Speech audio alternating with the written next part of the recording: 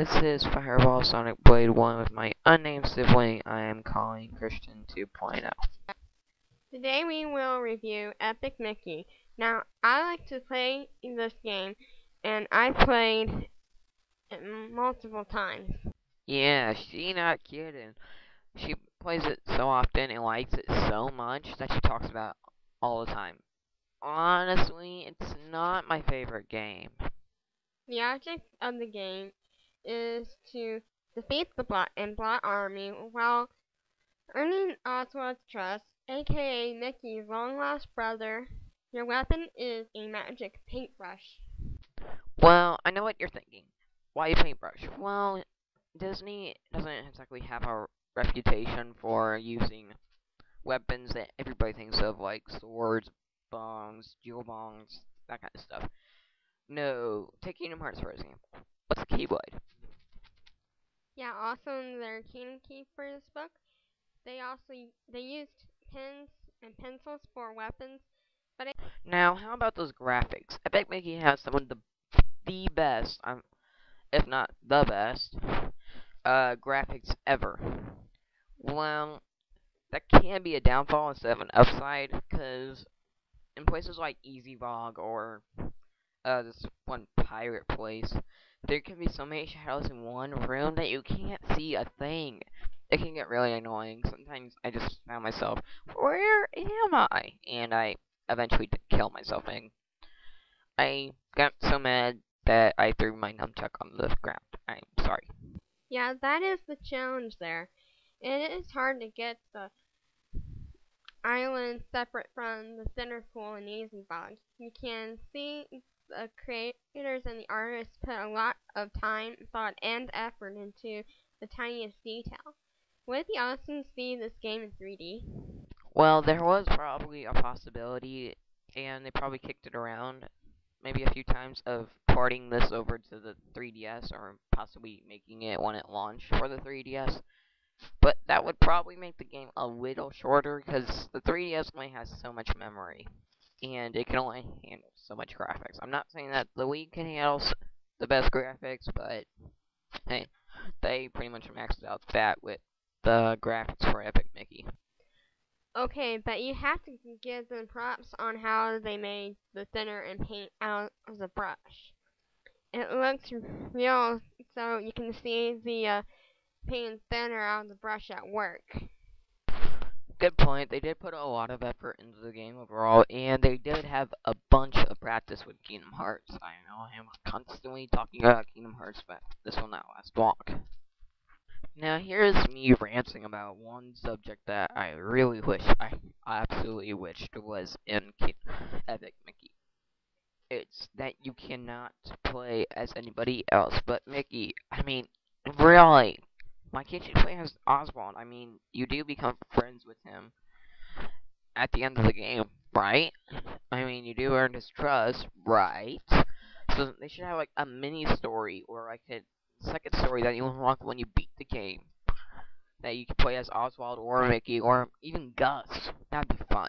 But yeah, our ranting to the side. Well, I'm probably not done ranting about this because my co-commentary here is probably going to bring up more ranting for me. So, do you got anything to say, Christian 2.0? Yeah, but the storyline would have changed. The boring characters are the extras, because they are repeated characters.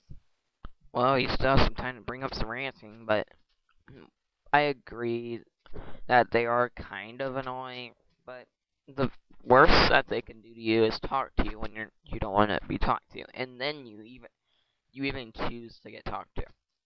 But really, every character needs some more screen time, even if they've had, I don't know. Well, take Mickey for example. Everybody loves Mickey, and he is constantly on the screen. But stuff like that one guy who runs the theater, I don't know his name. No one really knows where he came from, but every character needs some more screen time because they all need respect and they're all made by Disney. And why not? This is Wasteland for crying out loud. This is Wasteland. So, this is the land of forgotten. So. An interesting yet Hard to explain characters are the Pete's.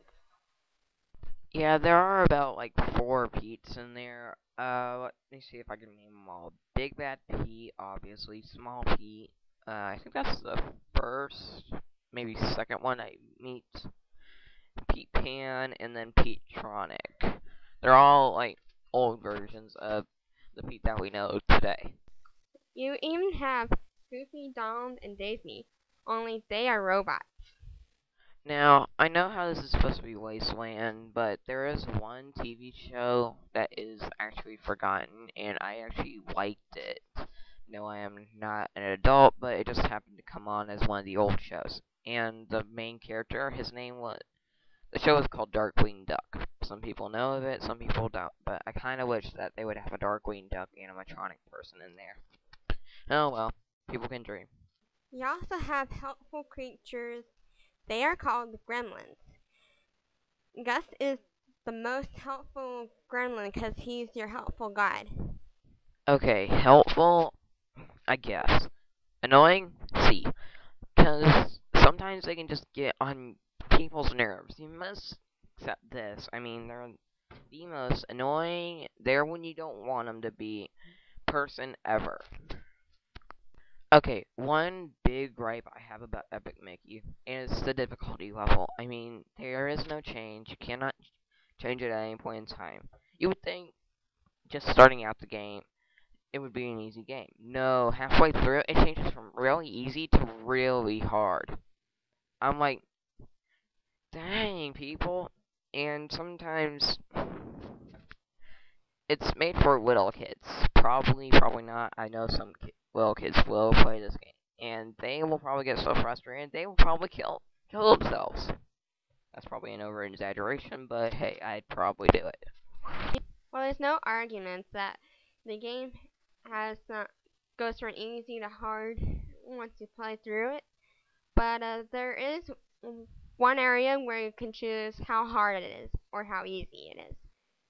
The platforms, there are platforms that are disappeared, so you can paint the whole thing in, or you just can leave it partially painted, which makes it easy for you or hard for you to get to that single platform.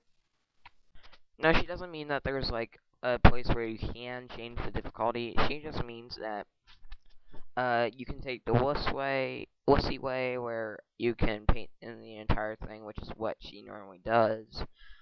Or you can be risky if you're like a really hardcore gamer like I am. I know how I'm complaining about how it's hard, but really, I'm looking at it from a kid's point of view. Normally, there's this one platform that's somewhat disappeared, but there's this one narrow stretch of uh land that you can walk on, and if you want to save your paint, which is what you used to get, I'll explain that later. But you can walk on that if you want to save your paint. But normally she takes the wussy way and just paints in the entire thing, which I really don't get. Really, it's not too easy to run out of paint or thinner because once you you lost a level of paint, that same level will try to refill itself. Not the whole container that holds your paint or thinner in it, but it just refills a level up. So you always have paint or thinner to fight with, and there's always a plant or lamppost or some type of box that you can smash to, or just use your spin attack and your life point or paint or thinner or e-tickets, or which are called money. You can use that. You can always find those in plants or something, so you're never out of money, life points, or center. Well, that's pretty much all I have to say about difficulty. Well, the difficulty place, but I do have a gripe about how there's no medium in it. But I'm gonna go with how it keeps you interested.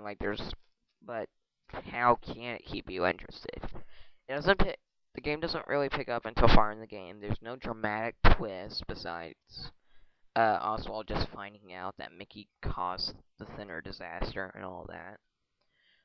But other than that, that's pretty much the only twist, and it doesn't really. It's really no big surprise to you. It's just something that they put in there so Mickey could come clean to his bro. So that there's really nothing that can get you sucked in. You can get sucked in because of the big blot battle, but uh, really, other than that, you can't get sucked in back into this game. Well, there is a climax into the game, and then there's always those slow points where you're completing quests. Once you hit Main Street, I mean not Main Street, but it's called Main Street in the game. And anyways, the game has has these good or these like moral choices when facing important characters that would define the surprise ending. There is a predictable ending, but there's also that surprise ending after you defeat the plot. Okay, there's one where you're completely bad, Mickey, break everything with, and no one really likes you. Then there's the one in between where you're just regular old Mickey doing what you think is right. And then there's Goody Two Shoes Mickey, where you want everybody to like you.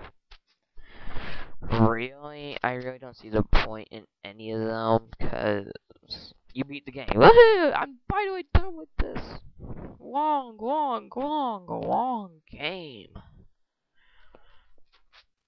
Uh, some of the ending is pretty funny because you gotta see down that both sides. He's very funny. But anyways, there's a point in the game there that can give you bragging rights. If you play the game and you earn most of the film rounds, you get like 2 cartoons, but that's all you get. Eh, But there's another thing called the pin collection. You had to play the game 3 times to earn all of them. But if it takes you more than 3 times, that's okay, because I played it 5 times already, and I still haven't earned all the pins yet. Welcome to 9 out of 10. It's a great game. The only real gripe, I know that I had a lot of gripes with the game, but when I sat down and thought about it, the only real gripe that had anything to do with the game was probably how dark it got in that one room. Well, not in that one room, in a couple of rooms. A couple of places, actually. So, out of all, 9 out of 10. Great.